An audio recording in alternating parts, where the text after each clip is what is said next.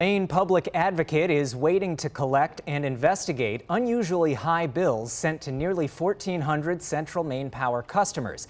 The Advocate expects to get those bills from the Public Utility Commission, which regulates CMP. The complaints started when CMP changed its billing system 18 months ago. The probe will look at bills since May of last year, some hundreds of dollars a month above normal. The Public Advocate says some residents have even considered moving from their homes because of those spikes. Because to date, CMP has failed to acknowledge that high usage is even a problem. They have stated that they believe that the high usage is just something that happens and that they haven't taken these customers' complaints seriously, and they haven't done their own root cause analysis of what could be at the bottom of these high usage complaints.